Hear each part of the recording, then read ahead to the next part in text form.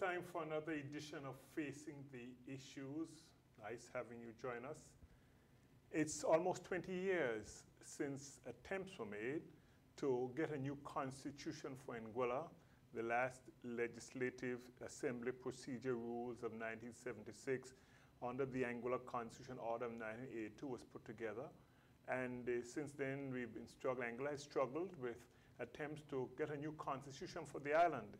And one of the persons who actually took the lead or was at the forefront of ensuring that we get one of those constitutions, of course, after instructions from Executive Council and governments, is Mr. Don Mitchell, CBEQC, who is now the chairman of the Constitutional and Electoral Reform Committee. It wasn't called that in the early stages, but he's now the chairman of the Constitutional and Electoral Reform Committee, which was set up in September last year by Executive Council of this new administration, the Anguilla United Front administration. Don, we want to thank you very much. I know you're a busy man now, even though you say you're retired. Thanks for coming and sharing with us an update, actually, on the constitutional and electoral reform exercise that's going on. Thank you, Wycliffe. As usual, it's a pleasure to be here. Right. Let's look first, Don, at the composition of the committee.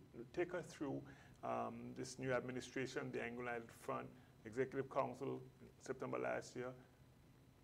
Give us a bit about the composition of the committee, and then in your own words, what is the mandate that you've been given? Sure. The committee consists essentially of three different groups.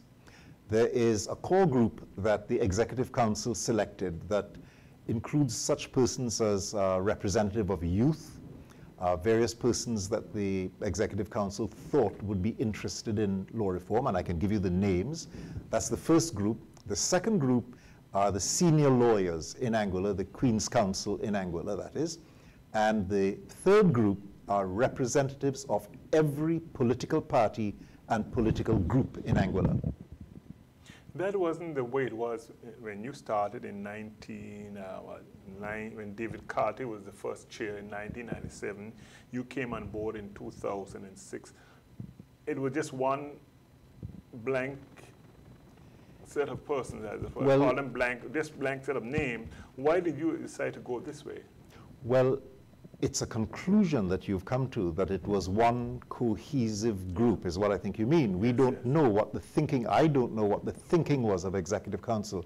They may have wanted different parts of the society to be represented, but they had a group, and that was the group that David Carty headed. It included lawyers and politicians and people who were interested in constitutional reform. The 2006 commission, which sat after the David Carty committee sat, consisted again of lawyers and politicians and other people who Executive Council thought were interested. This is the third group that they have set up, and it deliberately groups together what we now know are the three groups, persons from the society generally, not necessarily lawyers, the lawyers, and the politicians, the political interests, who, because it's electoral reform, Executive Council must have recognized that they would have a concern that the boundaries wouldn't be altered. Nobody could allege that the boundaries were being altered or the number of voters in each district were being altered in order to give one political group an advantage over another. To ensure transparency and fairness, it would have been obvious that you needed to have all of the politicians involved. On board. On board. The first committee was set up in 1997. Approximately. Approximately around that time. That was headed by David Carty, a former parliamentary secretary, former speaker. And then in 2006, we had another one set up. That was the first committee that you chaired. And those two were set up under the Anguilla United Front administration. Yes. And then we had a change in 2010 when the Anguilla United movement came on board, and the committee then was chaired by the Reverend John A. Gumbs. And then we also had one by the Reverend Dr. H. Clifton Niles. These were the two under the Anguilla United movement administration. So we had, between 2010 and 2015, two committees. And then we had in last year, 2015, the committee, they came back to you, Don.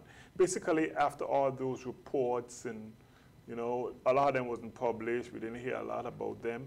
What specifically, can you tell our viewers, is the mandate, as you see it, of this current commission? Well, the mandate is first and foremost set out in the AUF political manifesto on which they fought the last campaign. That's specifically in there. And when Executive Council took the decision to set up this new committee, we were given a copy of the page from the manifesto and were told, this is your mandate.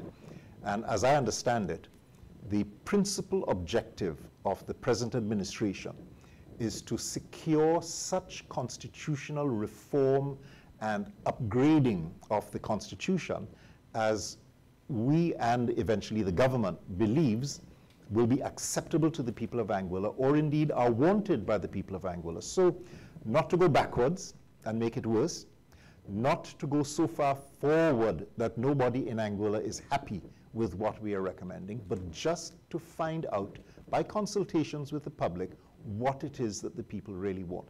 We already have a pretty good idea, 20 years of dealing with the community by so many different people in Anguilla has caused sentiments to surface on radio, television, in newspaper articles, in conversations in the public street, in conversations in supermarkets, in conversations with representatives of the various committees.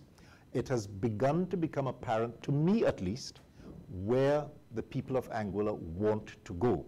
What we have to do is to take the best from the from the report of 2006, from the draft constitution that Mrs. Lolita Richardson did for Mr. Hubert Hughes, which was never published, but we have copies of it. The members of the committee have been given copies of it by the administration because they have copies in the government files. Then we've been given copies of Reverend John Gums's draft constitution. We all have that, and we are considering it. Our very next meeting is going to be looking at all of these constitutions. But anyway, after Reverend Gums, there was, as you mentioned, the Reverend Dr. Niles's constitution, which Dr. again, Niles committee. Dr. Niles's not committee. Not necessarily Dr. Niles' constitution. Yes. Well, the committee which he headed. Well, let us say that, yes. Let us say that it was the draft constitution of his committee. But that forms one of this package. All of us have this big package. And our program, which we have agreed on, requires us to sit down and look at the good British Overseas Territories constitutions, the modern ones, such as the Virgin Islands, Cayman Islands, and Turks and Caicos, and Montserrat. They have, within the last 5 years, they've all upgraded their constitutions, and their administrations and their people have improved democratic principles embedded in those updated constitutions that we don't have. Our constitution is pretty much an outdated one in terms of us having a pure colonial status with very few, if any, powers for our ministers and our House of Assembly and our institutions. Our Public Service Commission, for example, only exists to give the governor such limited advice as the governor may ask for. I have no doubt some governors rely on the advice of the Public Service Commission, but there may be others who don't bother, and they aren't required to bother with any of these institutions.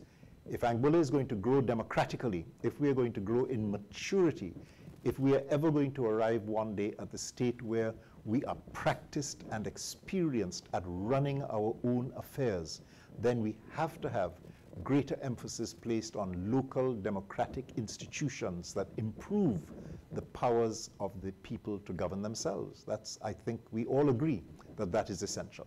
But having looked at yourself as chairman, I'm sure you do more work than the others would do as you carry a process forward. And you mentioned a number of the overseas territories who have already completed their exercise. Do you think, from what you've been able to glean, that it's probably the wish of the British that they uniform constitutions across the territories? No, the British have a historical recognition that each of these island territories has its own history and its own background. And the constitution of, for example, the Virgin Islands and Cayman Islands, both of which are very ancient colonies, are completely different from each other.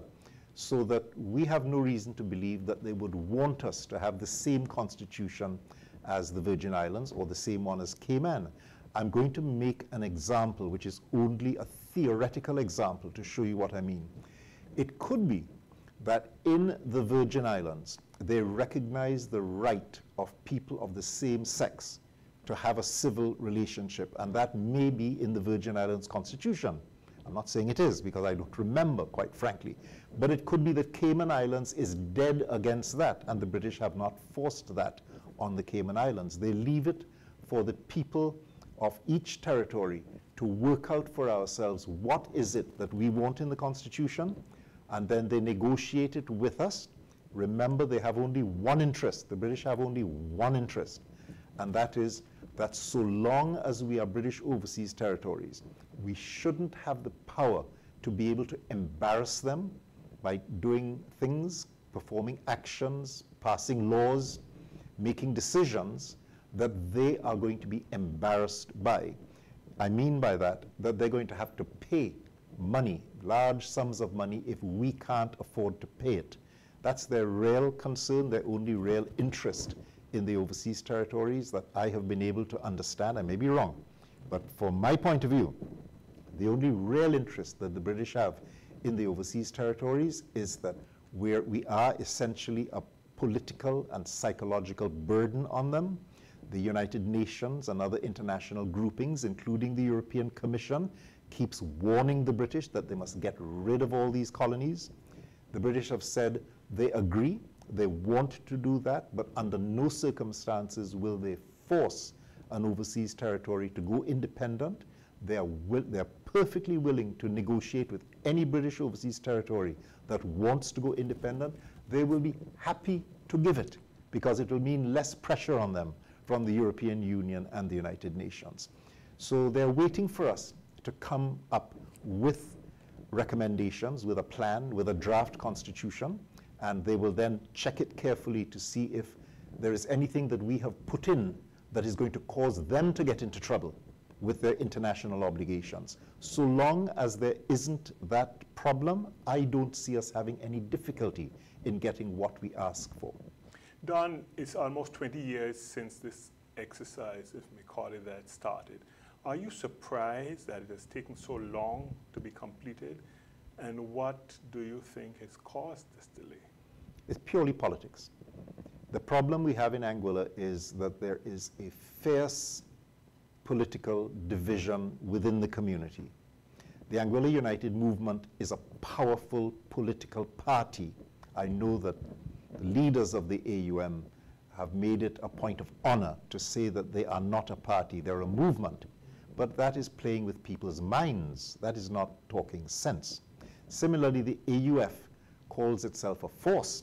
It doesn't call itself a party. But of course it's a powerful political party. And the people of Anguilla are split between those two political parties, so that whatever one does, when the other one gets into power, it undoes it. And it happens every time the administration changes.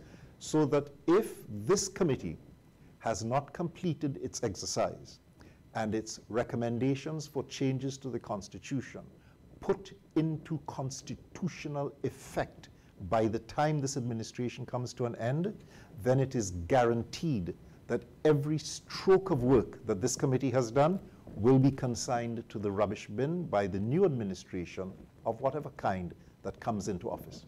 Let's look at the timetable, though. We're going to be coming back to a number of the areas that your committee will be looking at, but you struck a good note there. Let's look at a timetable for the Constitution. Now, you've already given a deadline in December last year, your committee, to come up with certain things. This was done.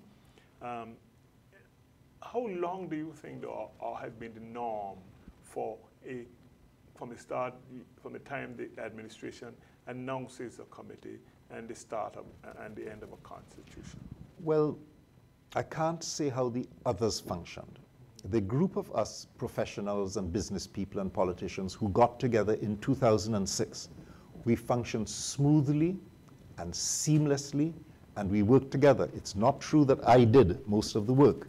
On the contrary, take for instance right now, Constitutional and Electoral Reform Committee.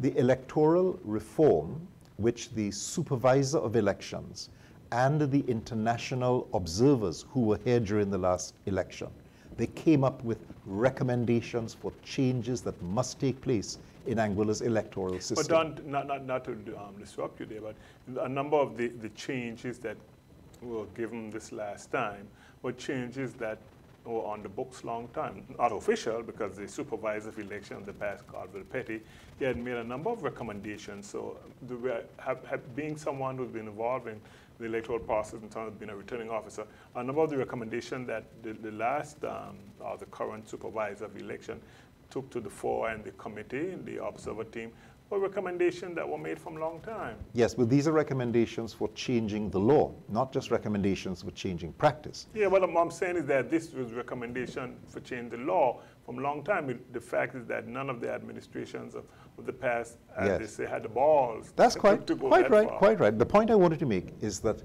Christy Richardson, who is the representative on our committee from the Anguilla United Movement, and Keisha Carty, and one or two others, I think Stachel Warner maybe, maybe Mary Horsford from Pam's group, and one or two others, I think Alistair Richardson from the Dove Party.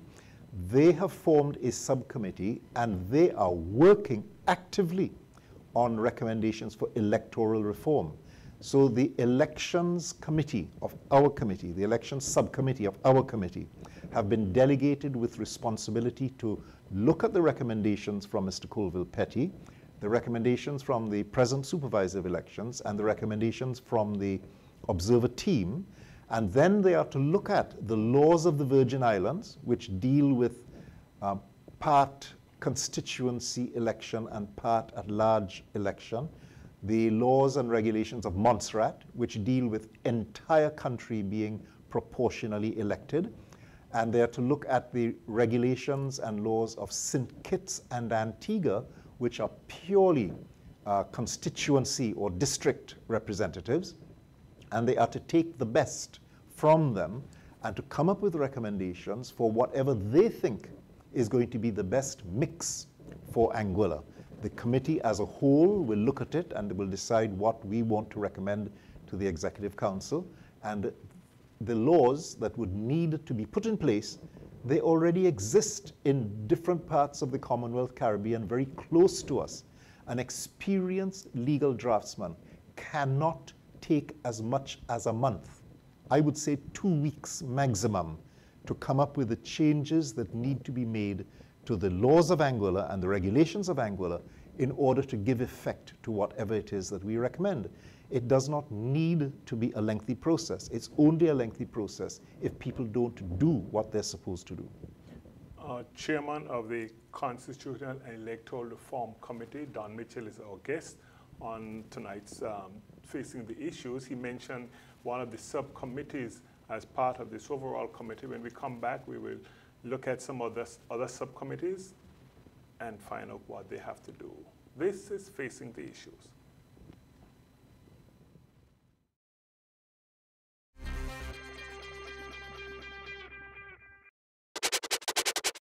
I'm tired of all the confusion, a different way to call everyone, so I say no way, just one flat red please. That's the only resolution for me. That is why we have line one red. Anytime, any network. Line talk so great. Tell everyone about line one red. All across the nation, we talking with line one red.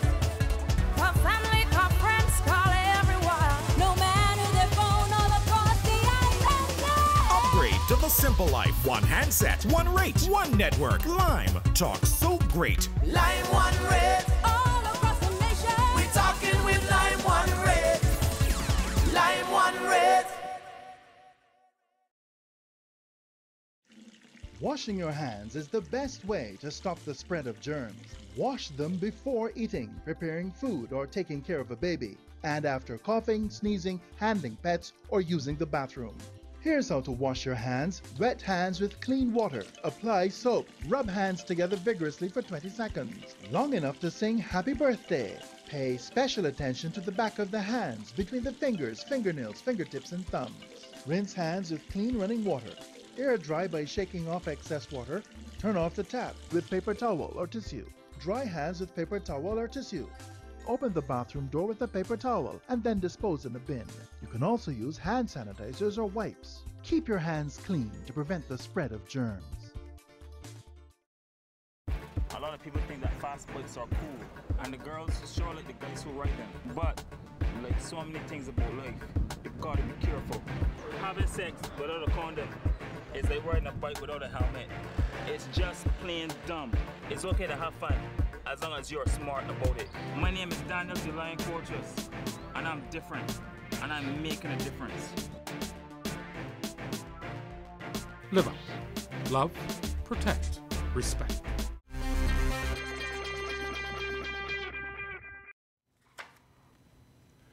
This is Facing the Issues. Our guest this evening is Don Mitchell, QC, who is the chairman of the Electoral and Constitutional Reform Committee. When we went to the break, Don was talking about some of the various subcommittees that have been formed as a result of this new exercise. Don, what's another one? Well, it's a bit complicated. We had originally intended to do one thing, and now we decided at our last meeting to do something different. So let me tell you what we had originally decided. We had decided to have a subcommittee on fundamental rights, another subcommittee on nationality issues, belongership and that sort of thing, one on the composition of the House of Assembly, whether we should have nominated members, whether the ex officio members should continue to have a vote, that sort of thing. And then another committee on the distribution of executive powers. What should be the powers of the ministers, for example? Another one on legislative powers, how the House of Assembly should function. Another committee on checks and balances. There's a lot of interest in Anguilla on the watchdog institutions, or what the Turks and Caicos Constitution calls institutions to promote good governance. Another committee that we wanted to set up was the Committee on the Public Service, how the public service should be hired, disciplined, and governed. And then finally, a committee on the electoral process. The only one that we were able to have functioning was the electoral subcommittee. So as the minutes indicate, the minutes that are before you indicate, we have now decided that starting from our next meeting, the whole committee is going to act as the subcommittee for all of these other areas. And how do you respond to those who will argue, and have argued, that after 20 years, the only changes to the Constitution are likely to be in the area of electoral reform?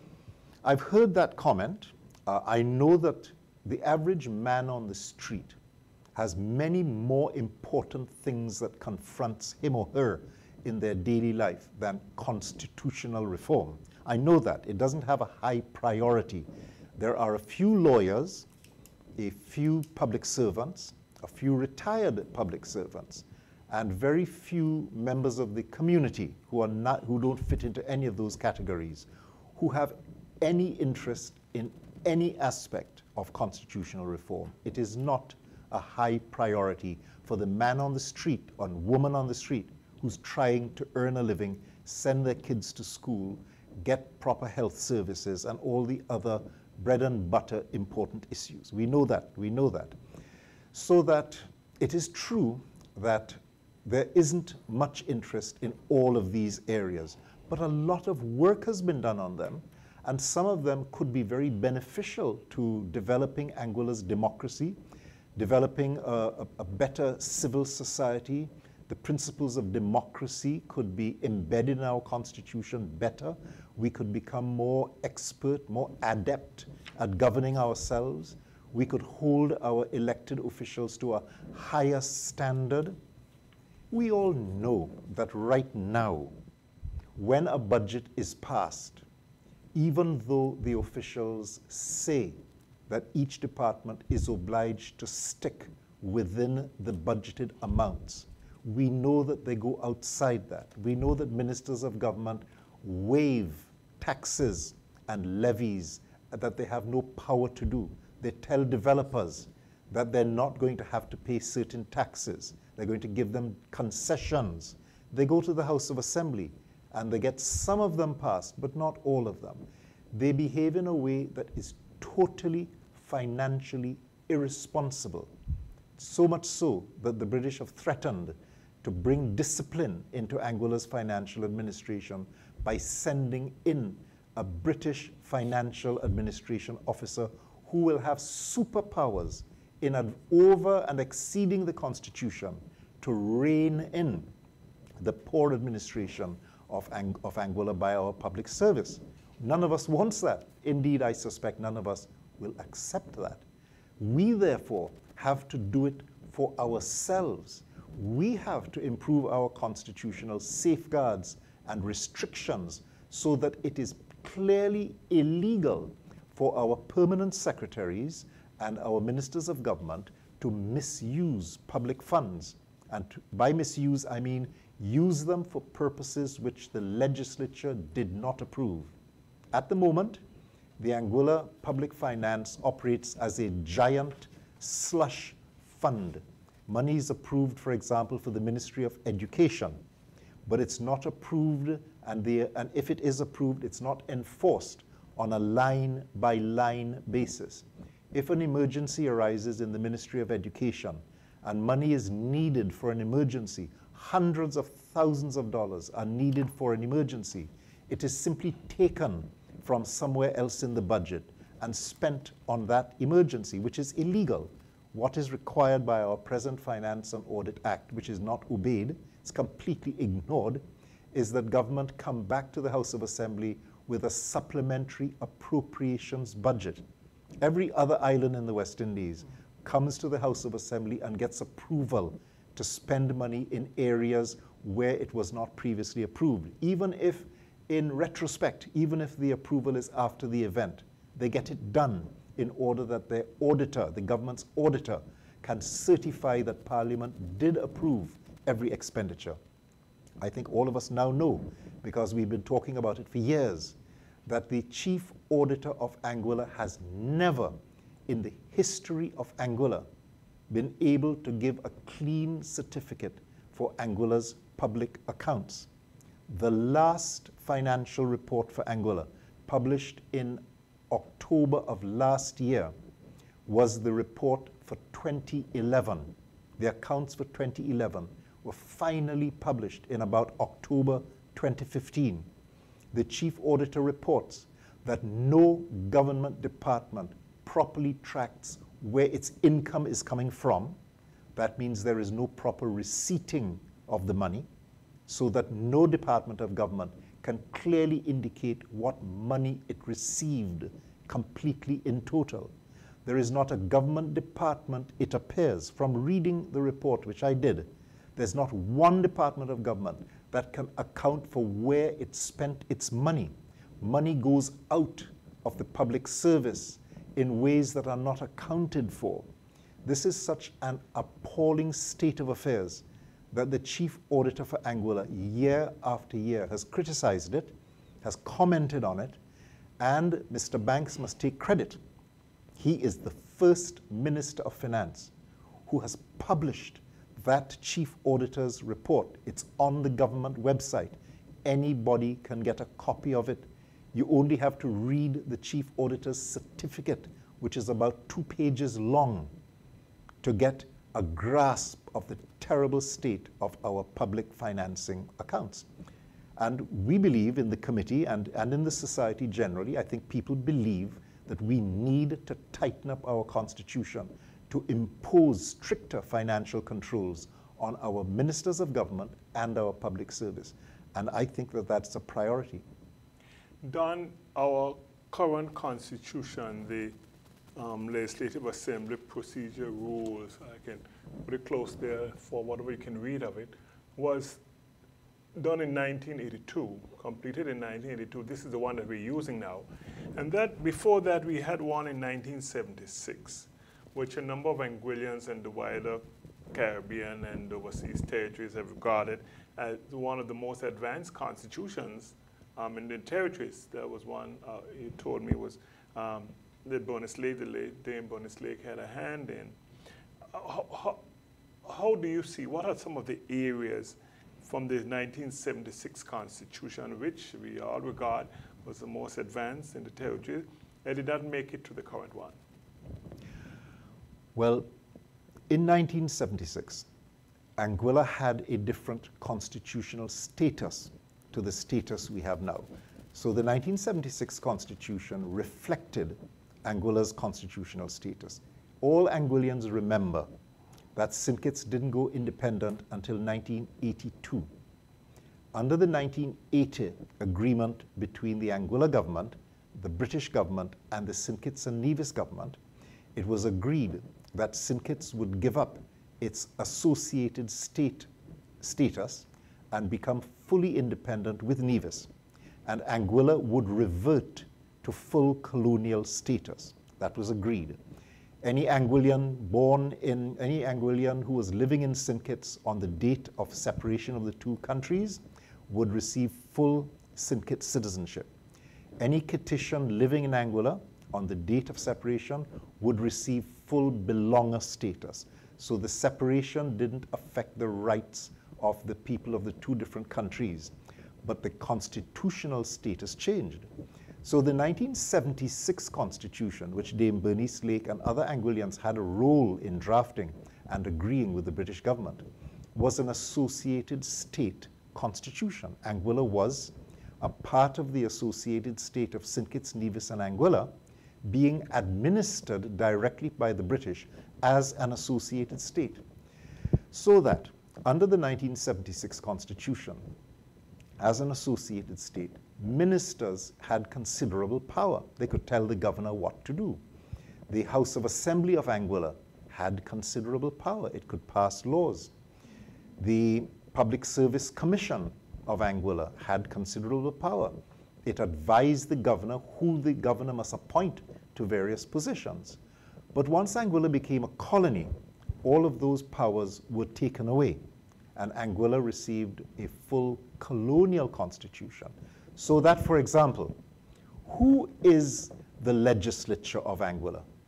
Everybody will say the House of Assembly. But if you read the 1982 Constitution, it states quite clearly that the legislature for Anguilla shall be the Queen through her representative, the governor. The members of the House of Assembly only exist to advise the governor on what laws the governor should pass. So the legislature of Anguilla is the governor, helped out, so to say, by our legislative assembly. It's a sort of a facade of democracy. It's not real democracy. I think we would all agree that that should really change. Anguillians should be the only ones who can make Anguillian laws. If the British want to make a British law to affect us, then they can go ahead and do that, but they shouldn't have any say in passing laws for Anguilla. At the moment, the governor of Anguilla can make a law for Anguilla that the House of Assembly has not approved. Similarly, if you check the Constitution of Anguilla for the executive of Anguilla is the governor acting for the Queen. So in Antigua or in St. Kitts, the executive of Anguilla is the cabinet, the executive council or cabinet. They constitute the head of the executive. In Anguilla, it's the Queen acting through the governor who is the executive. Ministers of government, they are only appointed so long as the governor thinks it's a good idea. By the governor, I really mean the British government. So long as the British government approve, then the governor will appoint ministers. But the governor doesn't have to listen to anything that the ministers say. Why is that so? Because we have a full colonial status. Now, the fact is that most governors do not abuse the power that the Constitution gives them. Most governors would prefer to do things that Anguillians approve of which means passing the laws that the Legislative Assembly or the House of Assembly pass, making executive decisions that the ministers of government want to be made. That makes government run smoothly and without friction. We all in Anguilla know what happens when friction arises between ministers of government who don't understand the limits of their power and the role of a minister in Anguilla, and a governor who is determined not to take nonsense, as the governor would call it, from the ministers. And we don't appreciate having such a confused situation continuing to prevail in Anguilla. We believe that it is time that the Constitution sets out in a better way what are the clear powers of the ministers, and they should have real powers. And our House of Assembly should have real powers. And there should be new Legislative Assembly rules which set out in greater detail, because this is only a skeleton. This is a jokey. These rules are quite jokey because remember they're 30 and more years old. They're not modern parliamentary rules. So we want them updated. So having alluded to the fact that these rules are outdated, they're old, 1982, and what's in the Constitution, you hinted one which talks about the governor's powers. Former chief minister would always say that the governor had all the power. You said no, governor was not or will not go as far as abusing the powers that the Constitution gave him, but the former chief minister don't think that way. Oh, I know, but the former chief minister had a difficult role in the administration. He was faced with a crisis. And my reading of the situation is that the chief minister decided that the way to get the people of Anguilla to not criticize him and his administration was to create a foreign or external enemy. We all know the principles of warfare and the principles of political science. If you want to rally the people around you to an unpopular or even untruthful cause, find an outside enemy. If you can aim the people in that direction, you are safe. And that was the strategy that the former chief minister followed as I analyze it. That's just my opinion. Okay. One of the areas, Don, which has also surfaced the fact that why we are not have been able to get a constitution as yet has a lot to do with of course, the governor's power, so much you're going to get from that, and the whole question of full internal self-government. You want to talk about that? Well, full internal self-government as a slogan, not as a reality, as a slogan, is a no-go. There's no hope that we in Anguilla can go to the British and say we want full internal self-government. We can do it, and the British can agree, but they have stated repeatedly that they will only agree within the context of a timetable for full independence. Because full internal self-government, full, real internal self-government means that we can misuse, for example, all of our treasury money and use it for gambling in the casinos in St. Martin without anybody being able to control us, and the British will have no say in that. The British have said, I'm sorry, when you're independent, you can go and gamble all the money you want. You can thief all the money you want, but you're not doing it so long as you are a British overseas territory. So we have to respect their clearly stated and very understandable reasons for the position that they have taken. But we know that we can get the same rights for local Anguillan institutions that they allowed the Bermudan people to get. We are entitled to the same freedoms and the same self-government that BVI has, or that Cayman has. Cayman is a full colony. So is the BVI. But yet they have rights and democratic institutions of local self-government in many areas that we could handle in Anguilla quite comfortably. I'll give you one. In Anguilla, the governor is the mercy committee. If someone is in prison for 30 years and the chief prison officer, the superintendent of prisons, believes that this person should be paroled or should be let go. Well, we now have a parole board. You remember the last governor, Harrison, managed to get a parole board put in place because he did not believe that the governor should be the only one having the authority. But if it's not a case of parole, if it's a case of pardon, remember parole is not pardon. Parole, you're still serving your time, but parole means word.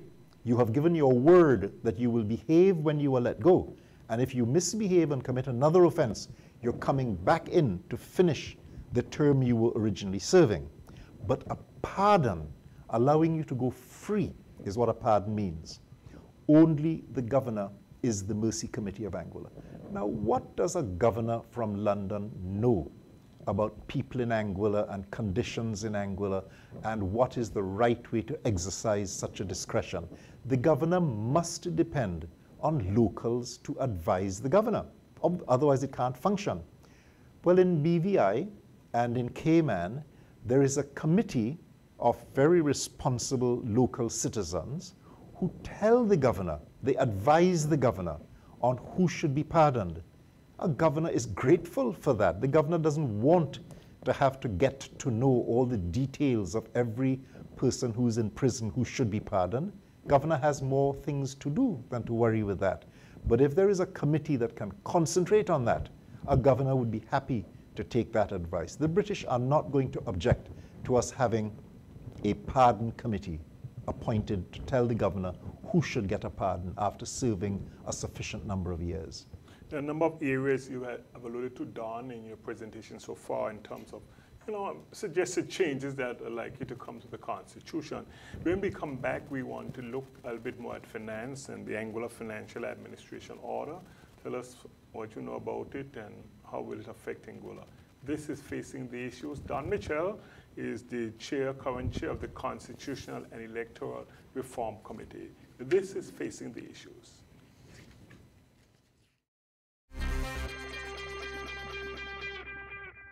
When life moves fast, you need something to keep up with you. That's why you need the MyLime app. Remember the days of lining up to top up your phone? Well, not anymore. Now you can top up to start talking the night away. How about those pesky bills for postpaid? If you'd like to look at your entire bill, press download. Do you have that friend that always spams you for phone credit? Let's send them some credit. Need to post your selfies online? How about getting a data bolt on? Using the MyLime app takes less than 10 seconds. Now go forth and text, WhatsApp, and watch videos. My life, my way, MyLime. In case of an earthquake and the place that's shaking, drop, cover, and hold on. Drop, cover, and hold on. In case of an earthquake, there's a few tips that can keep you from harm. In case of an earthquake, you gotta stay calm. Move away from doors, windows, and things that can fall. Try not to use steps or elevators at all. Drop, protect your head on your face. Don't go running all over the place. Cover, under a bed or a table, against a wall that's firm and stable. Hold on, you must hold on. Don't panic, stay calm. Don't move until the shaking stops. Here it is. Drop, cover, and hold on. Drop, cover, and hold on. In case of an earthquake. Drop, cover, and hold on. Learn how to protect yourself during an earthquake. Log on to weready.org. That's weready.org for more information.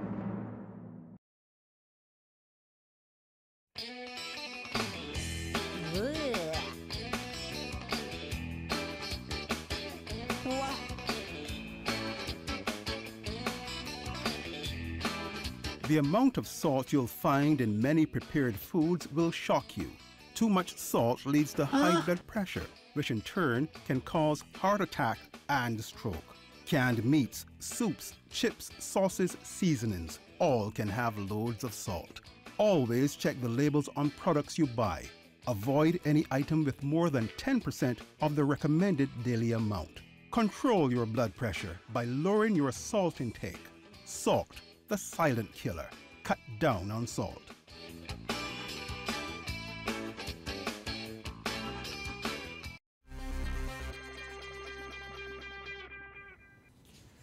This is Facing the Issues. Our guest is Don Mitchell, CBE QC, who's chairman of the Constitutional and Electoral Reform Committee. His committee was appointed or given the go-ahead to at least try and complete an exercise that has gone on now for the last 20 years, in last year by the Executive Council. At the break, we mentioned that we're going to look in this segment, or part of this segment, at the Anguilla Financial Administration Order, parts of which Don has already alluded to. But Don, how do you see the fact now that the Public Accounts Committee, which is headed by the leader of the opposition, and her pledge to do a little bit more work, will affect what comes under the Anguilla Financial Administration Order? It will affect it. It will be the first legislative, I don't want to call it watchdog, but let's call it a watchdog. It'll be the first watchdog institution that we will ever have had in Anguilla for the monitoring of public accounts. But remember, the accounts that are being monitored by the Public Accounts Committee and by the Chief Auditor are several years old. They're not monitoring what's happening this year. They can't, because there are no reports or accounts for them to refer to. So it's difficult for a Public Accounts Committee or a Chief Auditor to deal with current financial problems. The order, the draft order which the British were threatening to impose, would deal with today. When a mistake occurs today, they will cure it tomorrow, not 5 or 6 years afterwards. So but then how effective then would be the current PAC?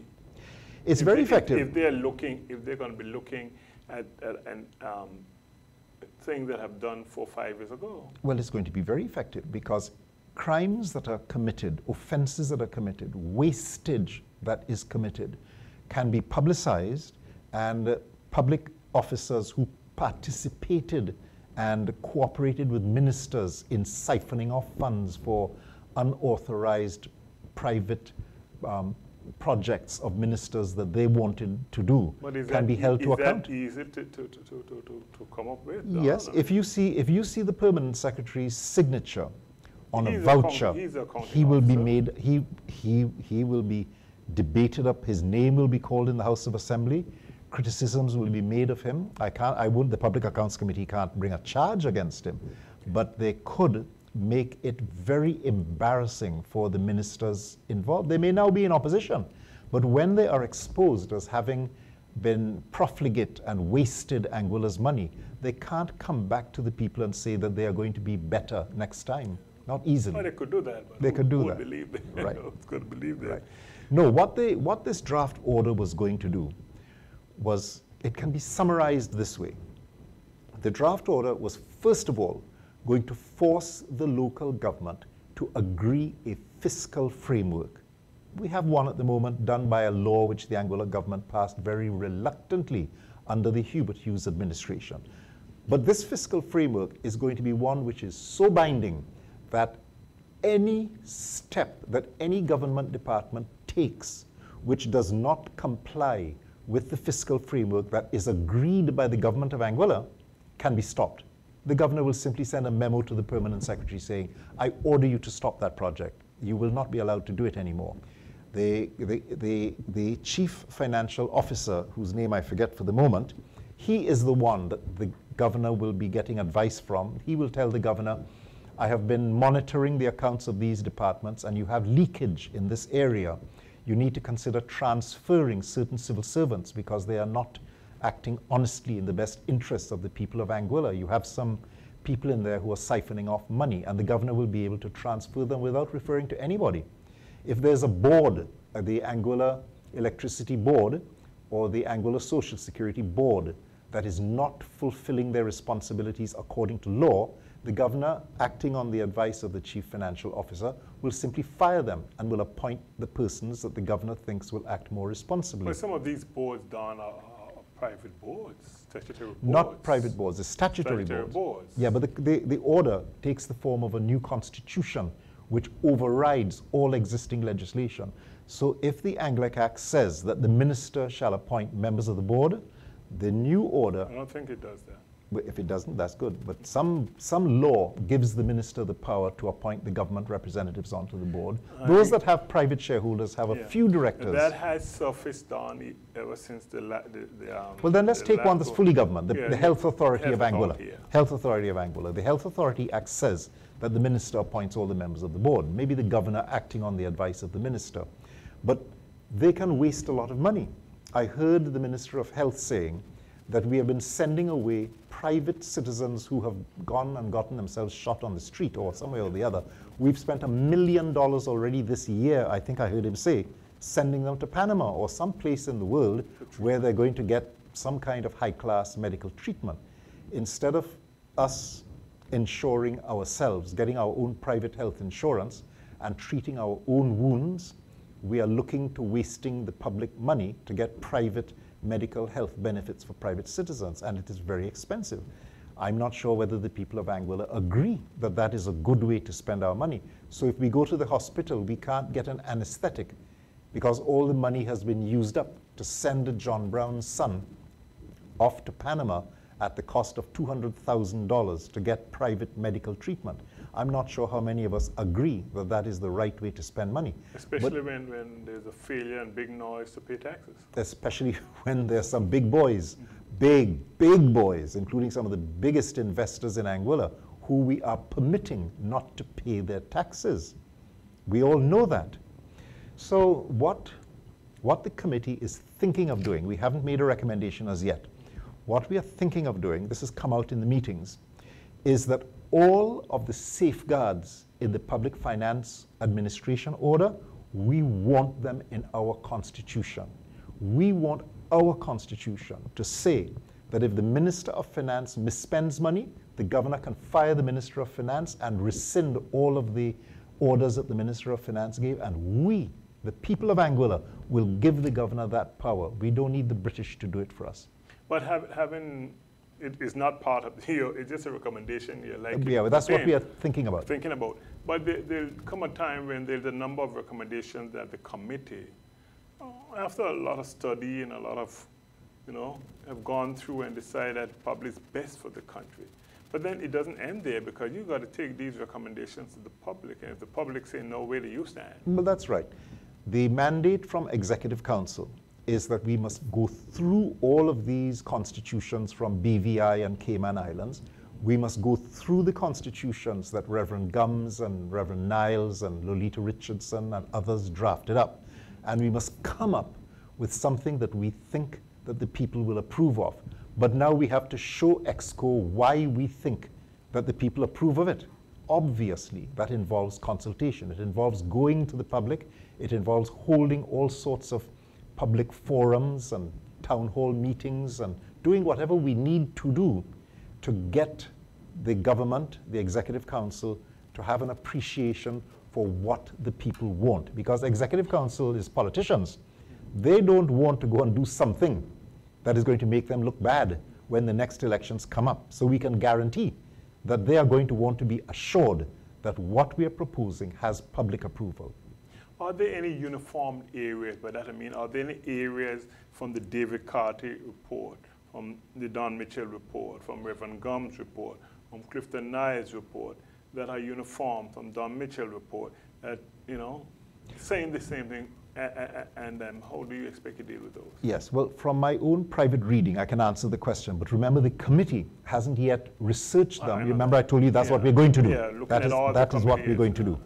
But just from general knowledge, we know that that is so. We know that everybody recommends that, for example, the public service ought not to be legally and constitutionally under the total control of one person. It happens to be the governor, but it's one person. I think we all know that that must be undemocratic. In fact, governors feel so bad about it that they insist on taking the advice of public service commissions, even though the Constitution says they're not bound to, because they don't want that burden. They don't really know. They want locals to tell them what is best for the country. So we all agree that the Public Service Commission ought to consist of people who are trained in public administration, people who go through training in ethics and how to avoid a conflict of interest, and how to behave ethically in making recommendations, and how to ensure that you act always with the public interest at heart, to advise the governor. And in the Constitution, it should say, and I think we all of the different groups agree on that, it should say that the governor shall take the advice of the Public Service Commission.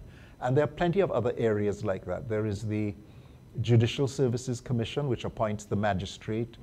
The Chief Justice is the chair of that. But the governor doesn't have to follow the advice of the Judicial Services Commission.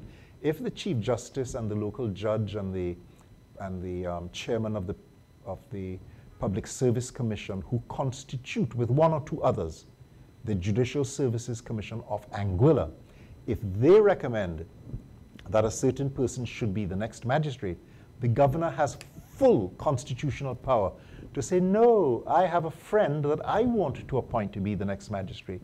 And the governor has the power. Now, no governor has ever used that power, but the point is not that governors misuse the power. The point is that it is anti-democratic to have that power in the Constitution in the first place. And such a recommendation should come from a group of West Indian lawyers and judges who know who the lawyers are, what their reputations are, what their professional abilities are like. And that is the expert committee who should be in the position to tell the governor, this one, we have 5 applicants, this one is the best one among the 5, and we recommend to you that this is the person that you should appoint to be the next magistrate, or the next registrar, or the next Crown Counsel, because they all go through, all Crown Counsels, every lawyer working in the AG's department has to be approved by the Judicial Services Commission. Don, I'm not sure whether or not you were able to, I don't think I'd ask you, how long is this exercise likely to go for? And when do you think, based on what has been happening, you're likely to wrap up? Well, bearing in mind that you say that if it's not completed by this term, the next government, if there's a change in government, will go through the same process. I am getting old and tired, right? So I have a timetable. Yes. My timetable, which is not necessarily shared by everybody, right? But my timetable is that I would like to see this all finished well before the end of 2016. Now, this year? Yes, this year. This exercise can't take long. All the work has been done already. If I was given the job of sitting down and going through all of these constitutions and picking out the best ones, it could not take more than 2 weeks. It could not take more than 2 weeks to complete the typing and the drafting, everything, to present a perfect, finished document that incorporates the best cannot take 2 weeks.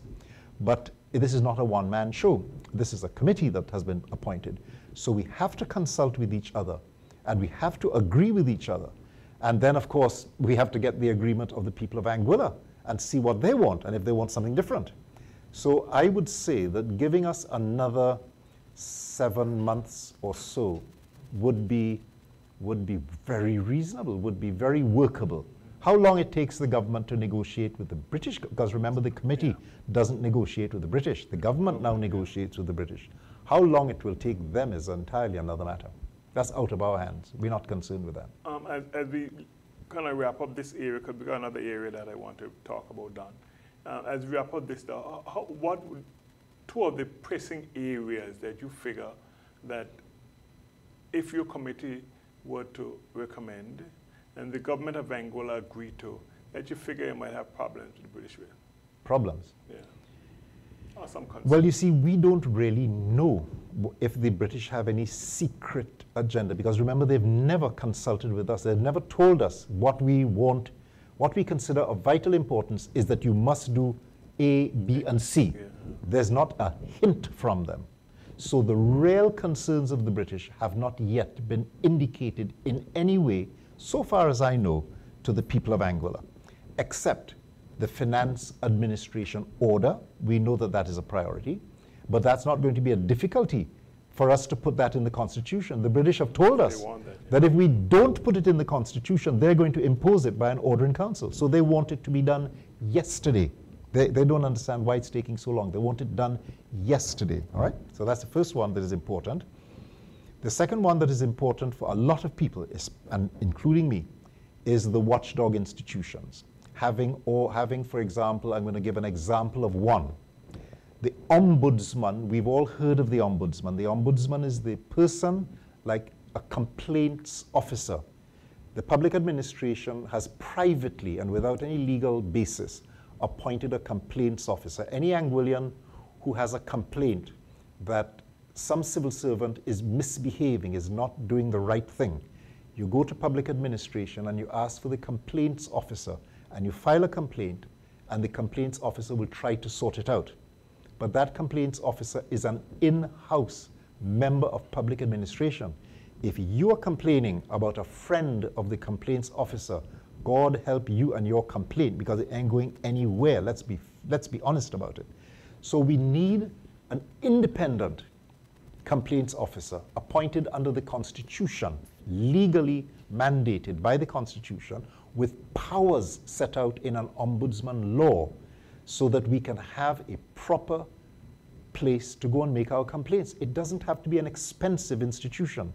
In most countries, it's a retired public senior servant person who's receiving a pension, who's already being paid, who needs a stipend to cover stationery, and maybe an investigator, a retired police officer who is experienced at investigating, to act as investigator for the ombudsman. So there will be some small expenses, and we're ready to go. With the watchdog institutions in place, with the finance administration precautions in place as part of that, I think we're ready to go. Problems with the British, we have no idea. For example, suppose it is true, as we have all heard, that the British want the Constitution amended in order to force the Registrar General of Marriages to marry gay couples. We've all heard that, haven't we? Mm-hmm. That under the European Union, it's illegal to discriminate in marriage laws against gays. Under the International Human Rights Convention, it's illegal. And maybe it's true that they want to force the Anguilla Constitution Committee to put in a right for gay marriage into the Constitution. That's what people say. And maybe it will be a problem, but I can assure you that they did not oblige the Turks and Caicos people to do it. They did not oblige the British Virgin Islands people to do it. And they did not oblige the Cayman Islands people to do it. So why are we panicking? Why should we panic and worry that they're going to do that? My recommendation is let us wait and see if the British have any suggestions, recommendations. We will look at them when we get them and see which ones are suitable for Anguilla. And I don't see the British as forcing us to agree to a constitution that we do not agree to. In my opinion, that is inconceivable. The British don't want to have any problem with anybody that I'm aware of. Finally, Don, on the 15th of February, you launched, or you didn't, a committee launched a series of lectures prepared for CAPE. That's one of the examinations of the Caribbean Examinations Council for law students in Anguilla. And the text which are in this series of books prepared by compilation of lectures written by you. What force do we have them on the screen there? Criminal law, principles of public law, Caribbean legal systems, law of tort, law of real property, law of contract. What led you to producing this? Apart from the fact that you're retiring and you don't want. I'm getting old, Wycliffe. and you don't want to. I don't want to waste. To just go by the wayside. I mean, yes. Tell us a bit more about it. Sure. The plan is that young people in Anguilla don't have an opportunity to learn the rules of civics, the rules of government, the rules of how we operate with land and contracts, and what are torts, the wrong behavior of people that you can sue for. What are they? What can we do to upgrade our standard of civilization? And it is important not for lawyers only, but for every Anguillian man and woman to know what our basic rights are, not least because of the famous maxim that ignorance of the law is no excuse. We are assumed to know the law. So I am teaching high school students who are desirous of learning about Anguillan law. There is an exam that they sit with the Caribbean Examination Council, CXC. It's called CAPE, Caribbean Advanced Proficiency Examinations. And I've been lecturing in CAPE in those 6 topics that you just saw for the last 8 years. So all of the work, all the lectures were prepared. It was only necessary for me to find a publishing company that would help me to get them published.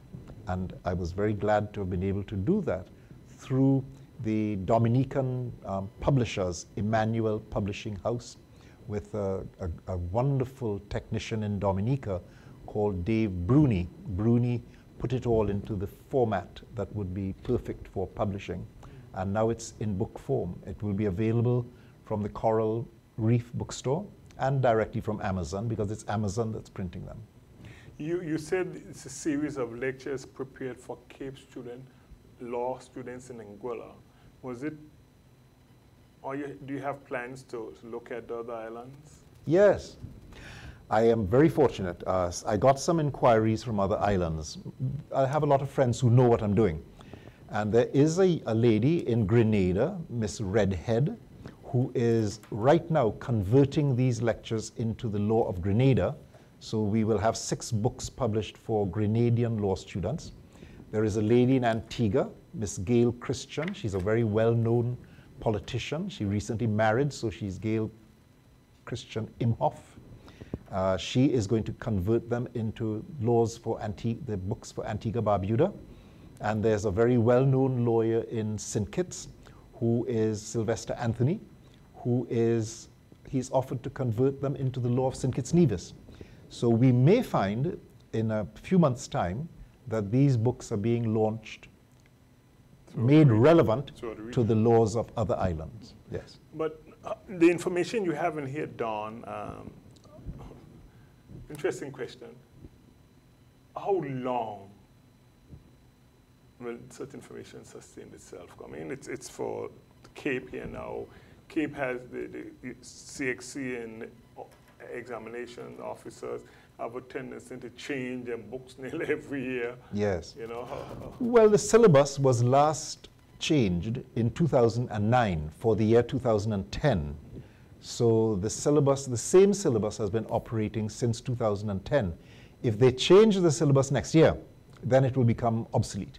Well, for the 1 or 2 areas that they change it, for a lawyer who is teaching, it won't be a problem to prepare appendices, you know, additional lectures to deal with that. So in fact, the other islands might have a little more updated version. Oh, absolutely. As you go along. Absolutely.